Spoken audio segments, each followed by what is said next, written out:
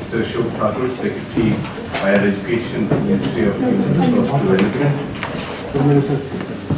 Professor Peter D'Souza, Interim Director, International Center for Human Development, New Delhi. Mr. Sanjeev Mittal, Joint Secretary of Culture. Fellows, associates, staff, and members of the press. It is a happy occasion for us at the IIAS that the International Center for Human Development is being inaugurated. To use some of the metaphors of nature that I often use, this center, during the time that it was being repaired and looked after by the ASI, was a kind of caterpillar in a cocoon. And today it's going to come out as something more beautiful than the caterpillar it was so far. Many of you wouldn't have even ventured up to this place, I'm sure. Some of the other fellows nearby have been visiting this place quietly and seeing what's going on. And the ASI has done a wonderful job in renovating so much of it, and they have been very supportive. We are particularly happy to have Mr. Ashok Thakur with us here, whom I formally welcome. And he's been kind enough to agree to inaugurate this center. Some of the fellows may not be aware, but the administration knows only too well how supportive he has been to the institute in a number of ways, in terms of funding, in terms of the support for all the academic programs that we carry out, and particularly on administrative matters. And in the long run, it's gone a long way to help us manage many of the most pressing things that the institute had to face. And it is only in the fitness of things that he should be the one to inaugurate this center. And I must also mention his special concern for the building in which we are located, and which is so intimately linked to the concept of the Indian Institute of Advanced Studies as Dr. Radhakrishnan visualized it. But for his personal interest and the interest that he took, we might not have been able to get many of the things done in this building. Now the center is going to become active very shortly. There are 6 fellows who will be joining. The press has already mentioned it. 6 fellows will be joining, 4 from Bhutan, 1 from the Laos People's Democratic Republic, and the 6th one from Cambodia. Accommodation for them has been made ready. Offices are there. After this, maybe you would get a chance to look at the offices that have been prepared for the fellows who will be coming. I request the other fellows not to get too jealous. Their studies too would be, with the kind of support we are getting from the MHRD. It's not very far that we and others too would be getting some very nice, renovated studies. Now, the establishment of the IC4HD, that's the term that's used. So now I'll be using within the IIAS has been and was a matter of discussion at different levels at the institute, in terms of the governing body and others, and which is as it should be. There did exist a point of view that there was something too instrumental about the International Center for Human Development that might not quite blend with the philosophical ethos of the IIAS, or many of its deeply theoretical engagements. So there was this, a legitimate concern, but there was and is a counter-argument to that, that there were important points of overlap between the two. And perhaps there indeed are, I think. or to put it more appropriately, there should be. At a deeper level, the idea of human development has a moral and ethical content. It has a moral and ethical moorings. But it's the pressure for rapid material growth, and especially in developing countries, that suppresses this aspect of the development debate. It does not mean that the moral dimension has disappeared, or that it can be set aside for the moment, or it's irrelevant for the moment, because moral issues remain deeply embedded in the notion of human development, even when it conveys the impression of resting upon obvious material factors. Because, and of course, most of the human development criteria are seen as tangible, visible things that are indicative of what is regarded as development, or further as prosperity. But both development and prosperity, because they are understood as quantifiable concepts, attract economists more. And this is the kind of thing economists are engaged with. But are they ends in themselves? Because this is a question that I put to some of the younger people who accompanied members of the Finance Commission, and we sat together for tea at the mess there. And I said, is development an end in itself? Is prosperity an end in itself? And initially there was a bit of a shock because they felt that it was an end in itself. But I think we need to continually put to them the question, to or for what purpose? Development for what purpose? Prosperity for what purpose? And we also need to confront each of the answers that we receive after asking this question. We need to ask the same question all over again. For what purpose? And what the idea of human development ultimately seeks is something a little more intangible and less quantifiable, actually. Something that in common conversation, if you were to come across, people would say quality of life. Now it means a lot of things, you know. In part, this long-term objective of development and the pursuit of prosperity is explained by Amartya Sen. He uses the words advancing the richness of human life. And not surprisingly, this phrase, richness of human life, gives rise to an entirely new range of questions. Questions that are sought to be answered through democracy, through freedom of speech, through religion, expression, cultural diversity, art, music, a whole lot of things. The whole idea of well-being or happiness, as Bhutan does it, the cross-national happiness.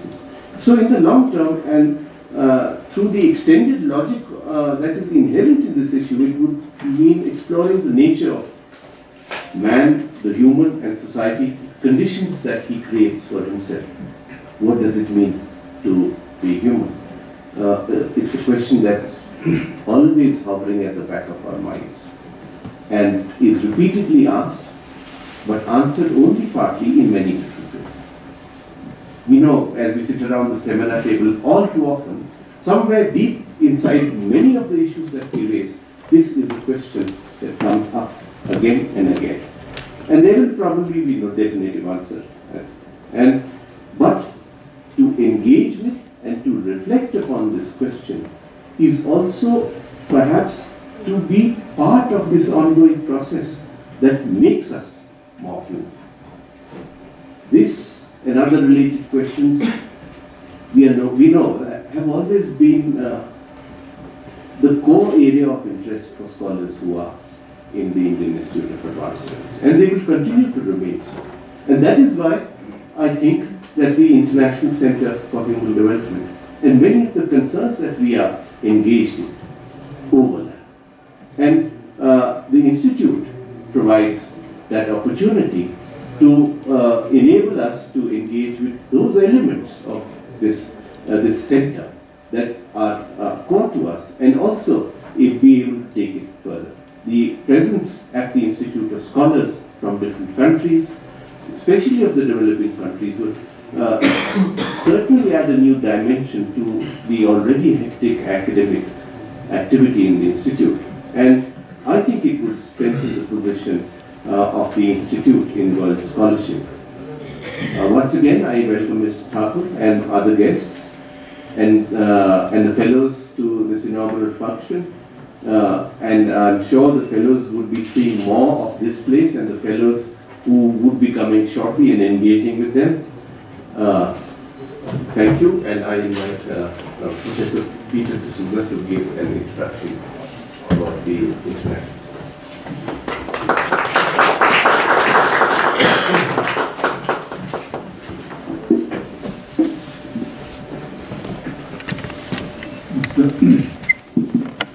Mr. Ashok Thakur, Secretary Higher Education, Ministry of Human Resources Development, Professor Chetan Singh, Director, Institute of Advanced Study, Mr. Mittal, Joint Secretary, Ministry of Culture, Mrs. Sarojini Thakur, fellows, associates, and members of the press. I would also like to begin by welcoming Mr. Ashok Thakur to the Institute, and thanking him for accepting to inaugurate the new International Center for Human Development. I say this because this is almost the fruition of a long journey. What began as a conversation in one of the small rooms of that gigantic building, Shastri Bhavan, has through several conversations, disputations, now emerged as an International Center for Human Development. It was an initial idea. It was an idea whose contours were fuzzy, but in the process of a sustained dialogue, not just with the ministry, but with the United Nations Development Programme, I think the imagination and aspiration of this center has become much clearer. I'm really delighted that the ministry and Mr. Ashok Thakur in particular chose the Indian Institute of Advanced Study to not just house this center. I mean, you may not know, but the ministry asked the Institute of Advanced Study to represent the government of India in the initial cooperation agreement that was signed. So I'm delighted that they asked us to do that, because they in a sense affirmed their confidence in the Indian Institute of Advanced Study to bring into existence a new global center. When we talk of the International Center for Human Development, what we are signaling, what the government of India is signaling, is that it wants in India to create an institutional space which has a global footprint. And that global footprint must be the basis of an alternative discourse. So the idea of human development has been foregrounded as an idea which the government of India has given full support for, and which, in a sense, is the core idea of the United Nations Development Programme. In fact, the idea began when the United Nations Development Programme spoke to the minister and said, we want to set up an international center, and we want to do it in India. We want to do it in India because India has been in the forefront of developing human development reports. I think this is important to recognize. One of the few countries in the world that has prepared human development reports at the national level, at the state level, and in some of our states even at the district level, and maybe at the city level as well, has been in India. So it was no random choice to locate the center in India, and to locate it partly in Shimla and partly in Delhi. In fact, when the ministry asked the Institute of Advanced Study to incubate the center, initially the idea was to begin the process. They saw this as a process of consolidating the Institute as a global knowledge center. I think that's very important to recognize. They saw that the Institute of Advanced Study has certain strengths, and in these strengths it would be better to build on these strengths to give it a global presence. And that is why they invited us to incubate the International Center for Human Development. In digression, I'd like you to look at the logo of the center, the IC4HT logo. This is again, I mean, even something as small as a logo took many months of discussion, because we thought it must begin to resemble like the United Nations logo. But each of the colors was deliberately chosen. There's brown for earth, there's green for forest, there's blue for the seas, and there's orange for fire.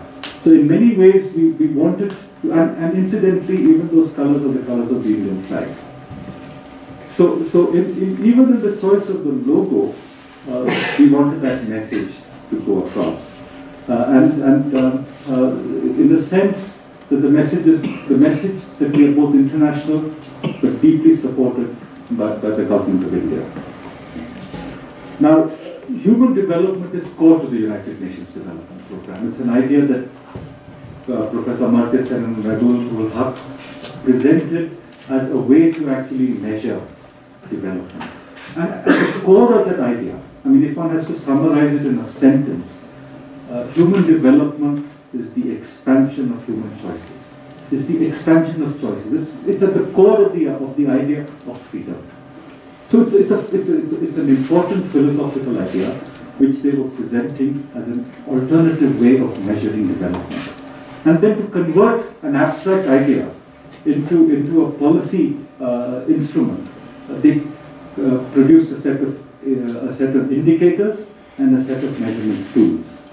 Indicators which focus on health, which focus on education, which focus on maternal mortality, child mortality, sanitation, etc., etc. And as you can see, if you've been following the debates in the newspapers over the last months or so, this big debate that's taking place between Amartya Sen and Jagdish Bhagwati is at the core of this idea of human development. Should you have growth before redistribution, or should you have growth with redistribution?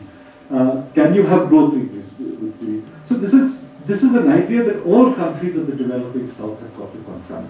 And in many ways, our center has that global aspiration. It is going to be the basis for producing the knowledge that governments would require, that civil society would require, that the academic world would require. So what really are the 4 objectives of this center? I think our brochure has been circulated by my colleagues Pallavi and Amruta, and it states very clearly that we have 4 broad goals. The overall ambition of the center is to move from analysis to action. The word action means action in terms of policy making, action in terms of being able to impact government policy making. So one core area is research. We definitely want to create more knowledge about the exercise of development making.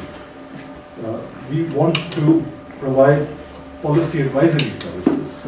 We want to strengthen South-South cooperation. And we want to develop a monitoring and evaluation of this exercise.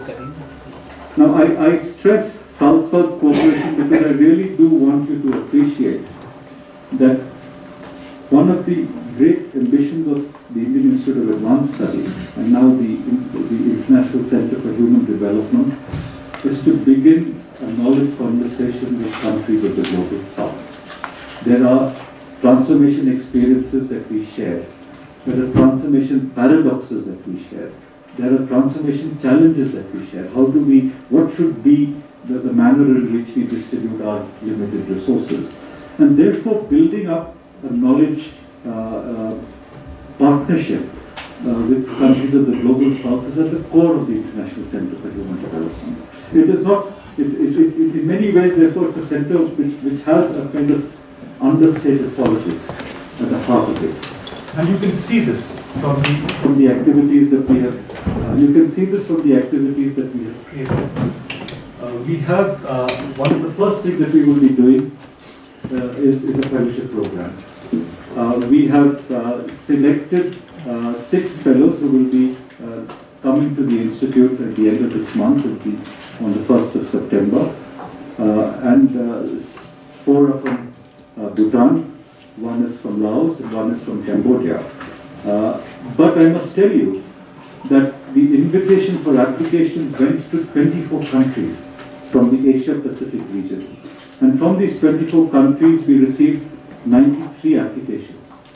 And these 93 applications were subjected to a very critical scrutiny, and of which 12 applications were shortlisted and were interviewed through Skype, from which 6 were selected.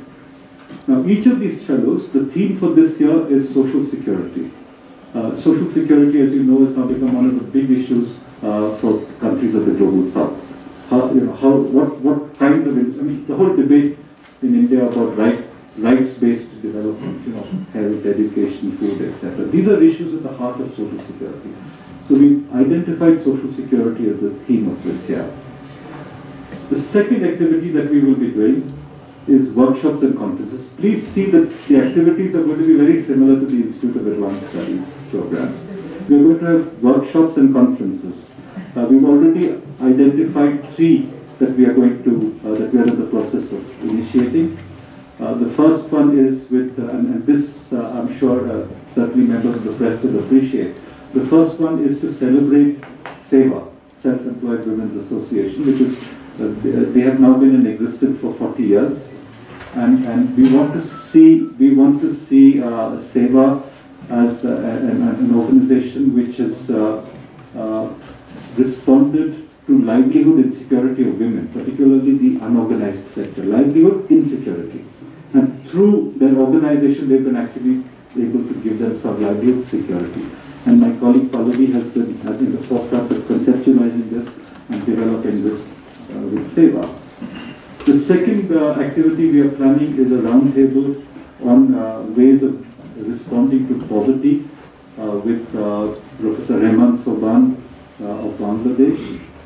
He is just produced a report where he's outlined 65 different policy responses to complex questions of poverty across South Asia. This is a South Asia-wide report, and we want to take one of those ideas and see how we can push it forward. We are also wanting to have a conference. I'm saying this because I really want all of us to, in a sense, have a stake in this imagination. So it's not just a sector, an institute somewhere on the top floor of the building that is going to have foreign scholars. And it's in a sense taking forward each of our personal concerns. So the third workshop that we are planning is on violence against women. I mean, this has emerged from the crisis of December. But if you notice, after December, there was a similar case took place in South Africa, and something like that took place in Brazil. So we want scholars from Brazil, South Africa, and India to come together and to look at one aspect of this whole phenomenon of violence against women, to look at the law. Because each of these countries, in a sense, has created a legal instrument to respond to this.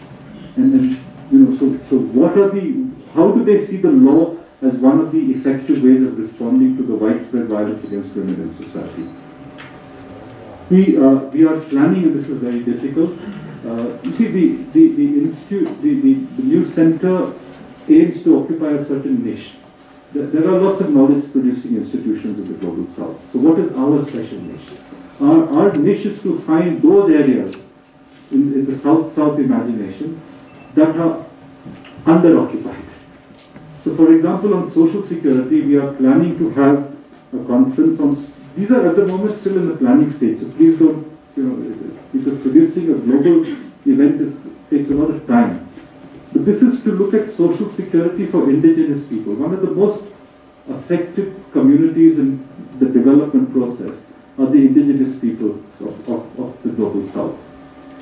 So we want to try and the social security debate has ignored them. The social security debate has talked to people in urban areas, but then the indigenous people have never been part. Now those who are working on the indigenous people say, we don't want to just be part of your policy making, we want to be, so there's a deep cultural question. Do we want to be part of we want rights, we don't want welfare. This is one debate. So what do? We need to engage with this debate.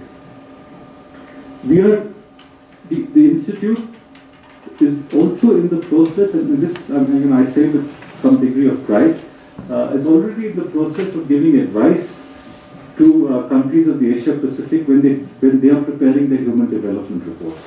So we've already given advice to about 4 countries in I think Cambodia, Timor-Leste, who are preparing their human development reports. They give us a draft, we respond to that draft, and they take it forward.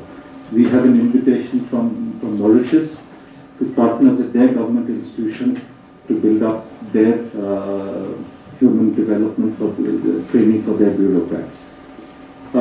We are next month, in the month of October, organizing a training program for human development practitioners in the Asia Pacific region who will be coming to Delhi on issues of human development. So training, advice, etc. has already been developed, even though we are a very young center. And we are also going to try and develop, take this idea and have it enter universities across the world. So curriculum development is going to be an important part. And like the Shimla Institute, we want to run study weeks and winter schools. So ultimately, each section of society that in a sense needs to make human development a part of their policy making. We hope through this small initiative supported by the UNDP, supported by the Government of India, but with a global aspiration, we'll be able to in a sense impact this global discourse on development and make it more human-centric. Make it more human-centric with that ultimate goal that if we are able to produce the knowledge, and that knowledge is able to impact policies, then maybe as a result of our process deepening and widening, we will be able to expand the range of human choices. Thank you.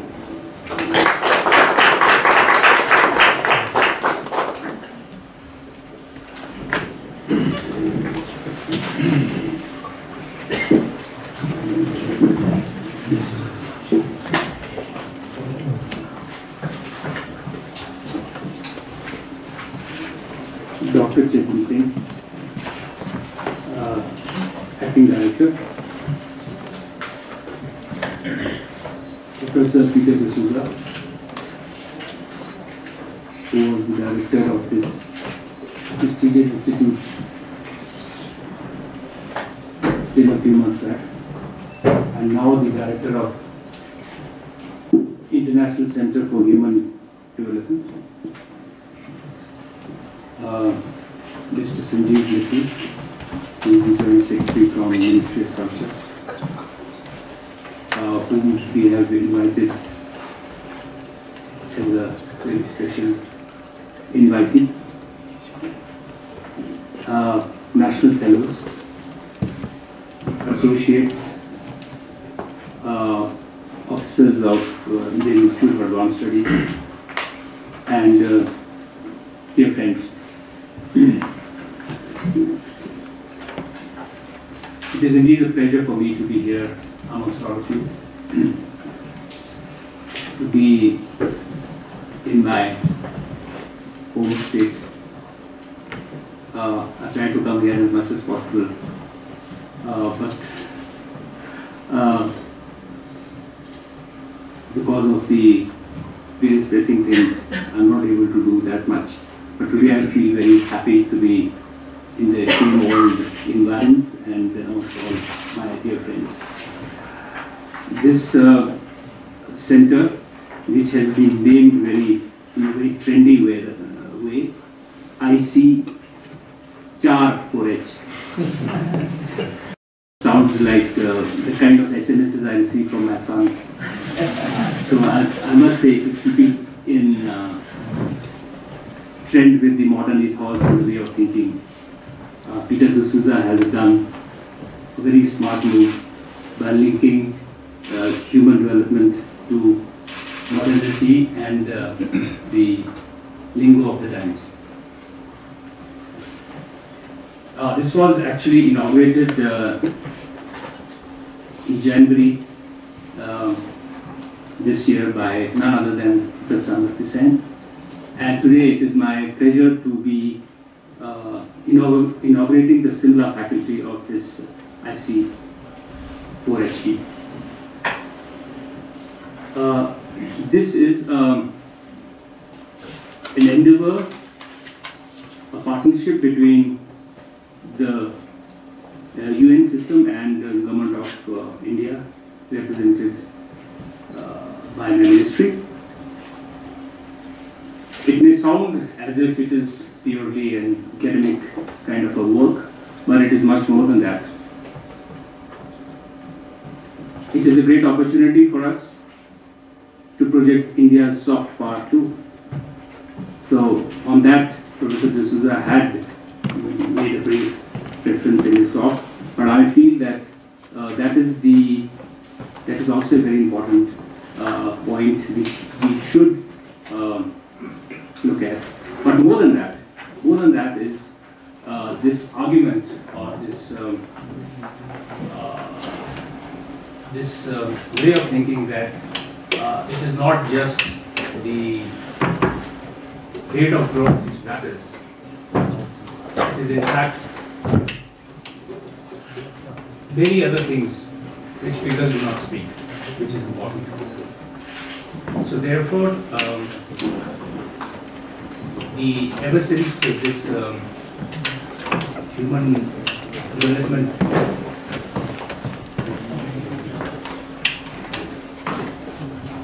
index debate has been going on, starting from Dr. Amartya Sen and Meghabul up their seminal work brought this message to the rest of the world.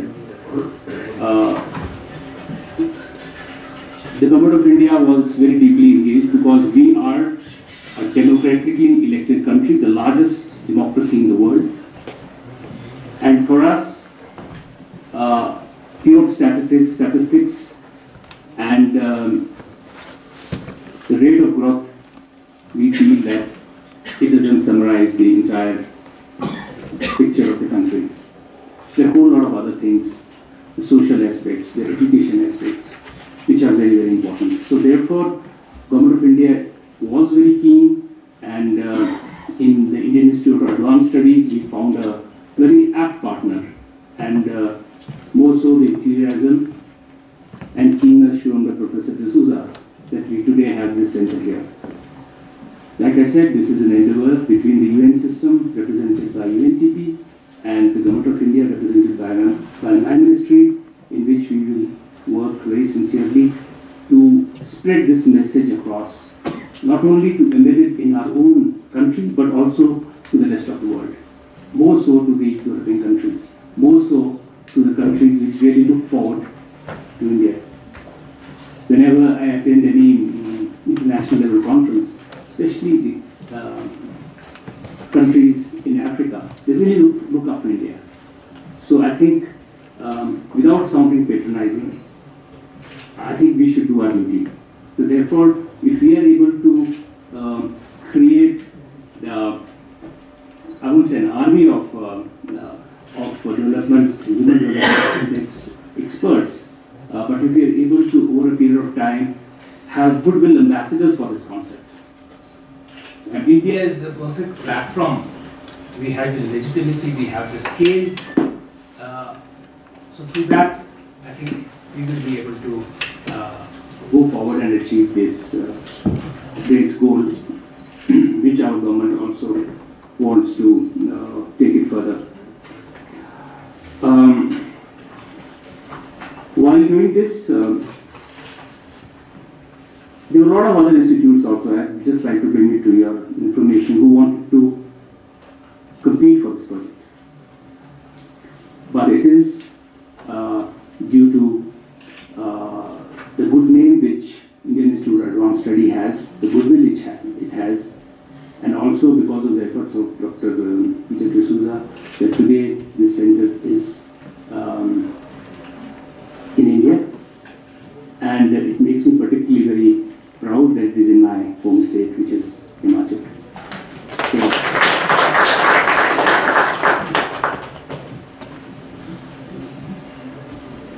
I think there will be a lot of other fallouts from this collaboration.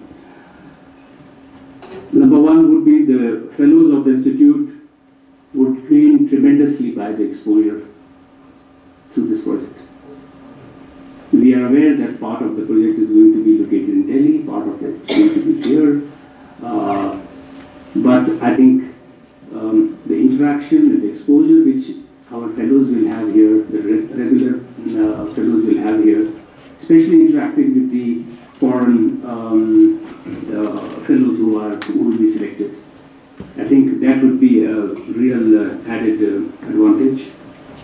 it will be also a big advantage for my people from my brotherhood, for example, the people who are engaged in policy making and people who are engaged in implementation of the scheme. I'm sure through the workshops, seminars, colloquium, etc., which several of them will be held both here and Delhi or elsewhere in the country or even abroad, our people who are engaged in this aspect will get tremendous kind of boost in it.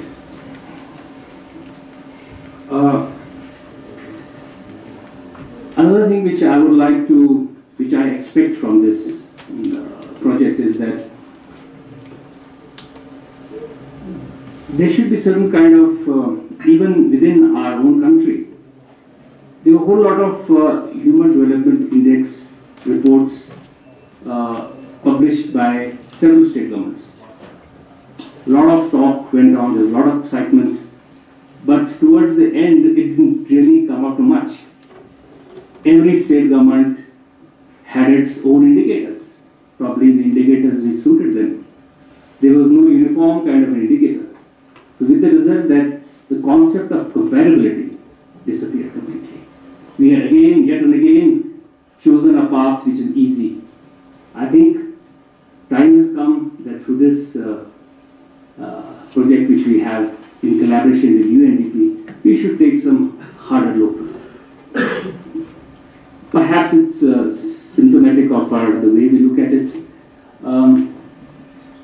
our attitude. About 2-3 months back, I had a workshop of universities, which was done in collaboration with Times Higher Education and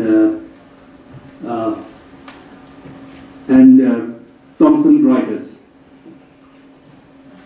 And there again, I was surprised to see that all the time, our academicians, vice chancellors of universities, they said that, oh, this is not applicable to us. We are of a completely different, we have different problems. This is absolutely not relevant for us. So I think this kind of attitude we can't have any longer. If we are part of a globalized world, then we have to play the same set of games the rest of the world is playing. So therefore, I think these indices which we develop through our IC4HD should be uniform and should have a similar yardstick running across. And there should be no excuses. If we have faltered in certain aspect, then we have faltered. Let us admit it. Let us work towards resolving it rather than finding an alibi. So I think this is a short message which came to me in the morning, and I'm very sure that this aspect will be taken care of.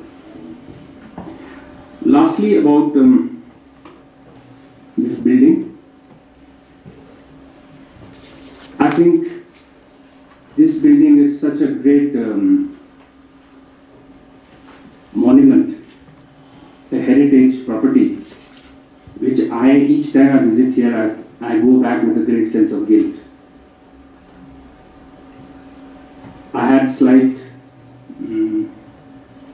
experience of restoring the 80 theatre that you see today, and I feel very resolved that we must do something about this building. In the ministry, I have earmarked about 50 crore rupees for restoration of this building.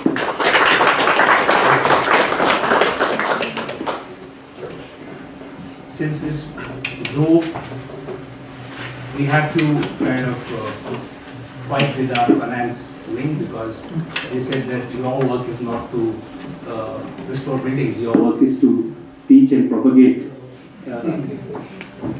education and stuff like that. But I think if we have taken this building, it is our duty, our responsibility to take good care of it. If we don't do it, it is a reflection of our state of mind, about our state of values. So therefore, with the help of the director, Chetan Singh now, earlier Peter Susuza, we have a concrete plan. conference, we'll be having a detailed meeting on it. And I would like to assure all of you that in a few years, we have a much better building. In the end, I once again thank both Peter as well as Chetan, both of them dear friends of mine, for inviting me. And I'm sure that whatever this project intends to achieve will fully be achieved in the able hands of Peter D'Souza, and very supporting and a very positive acting director we have in Chetan Singh. Thank you very much.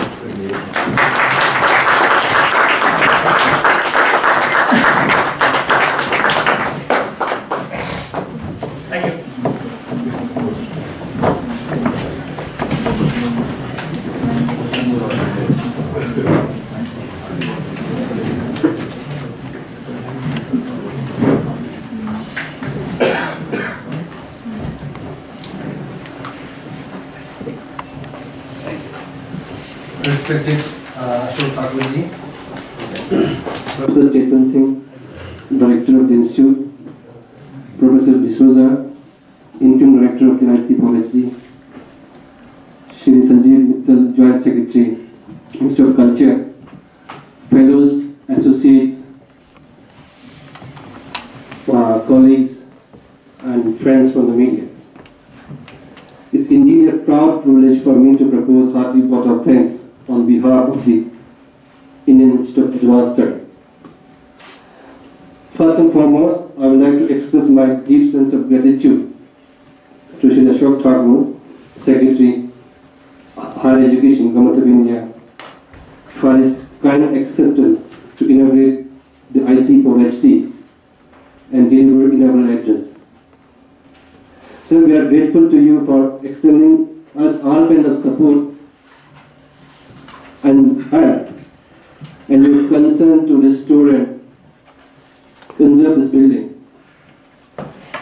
Your association with the Institute program today will greatly inspire us, and with your kind support, the Institute will certainly gain further height and it will further strengthen. I heartily thank you, sir.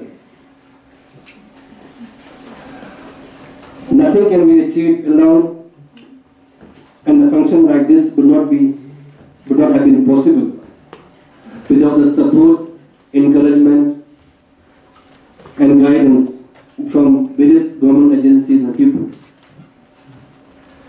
In establishing IC PhD in Shimla, Professor D'Souza played a major role and contributed immensely.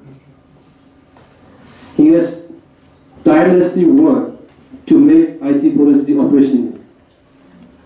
I extend my special thanks to Professor D'Souza for his exceptional contributions.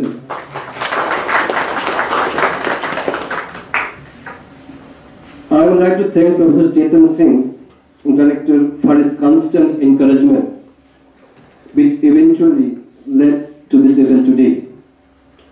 I am sure that under his leadership, the Institute will move further towards the goals set by his predecessors, and IC PhD will emerge as a major think tank on issues that are most relevant today in modern society.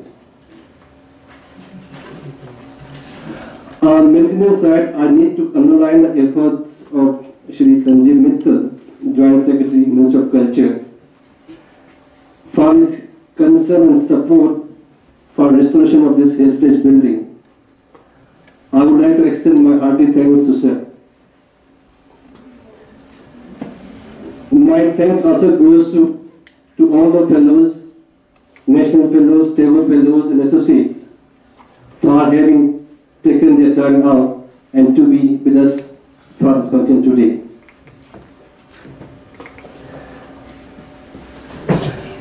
I thank our media partners for their cooperation and coverage of this program. And I also would like to thank the two service agencies, CPWD and ASI, for their contribution and maintenance of this building and repair work. I mean, there was a lot of pressure for them to make this area ready for its inauguration.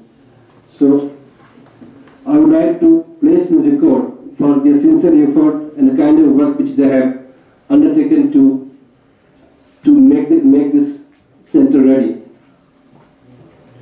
And finally, my sincere gratitude goes to all my staff members, especially State Division and IC University Delhi unit for excellent job done by them. Without their support, this function would not have been grand success. I once again thank you all. Thank you very much.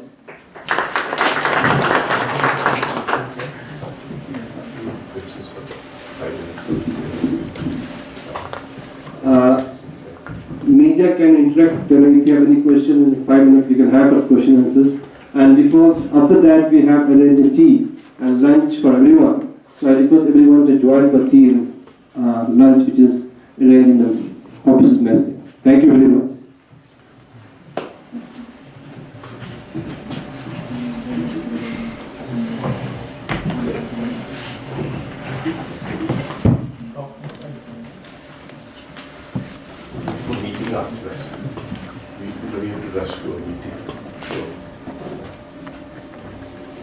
You want to have separate?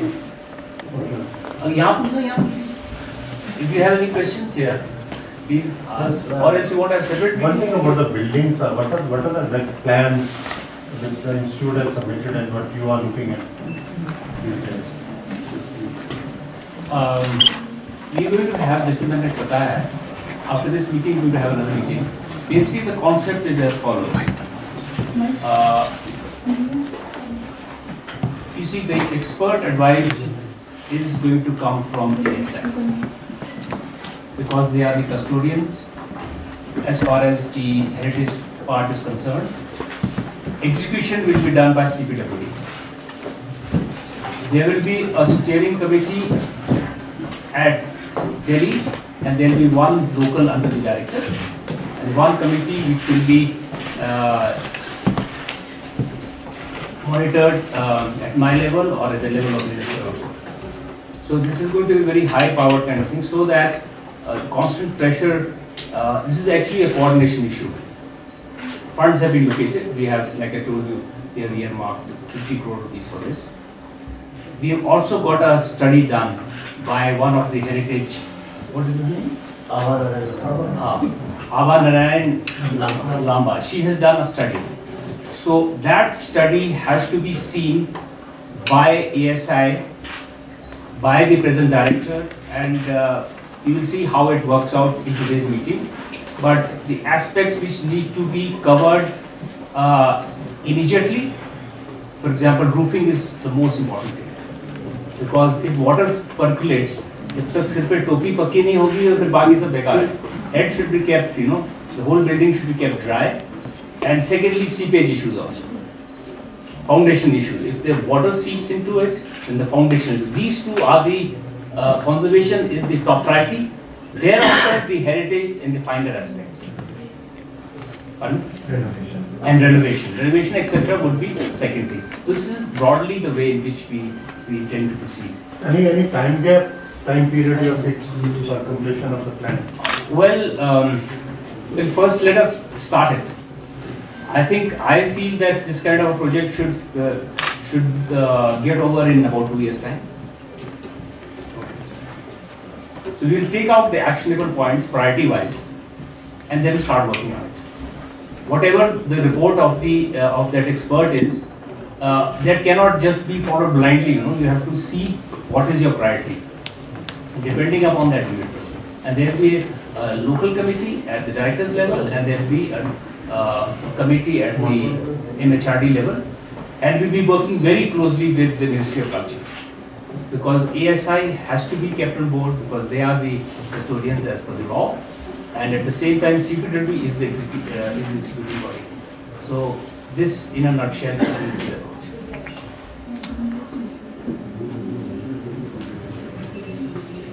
So one question about the indices that you refer, that this institute aims at developing the uniform indices. Is it you're looking at a global platform, or it's a national or a state-wise something?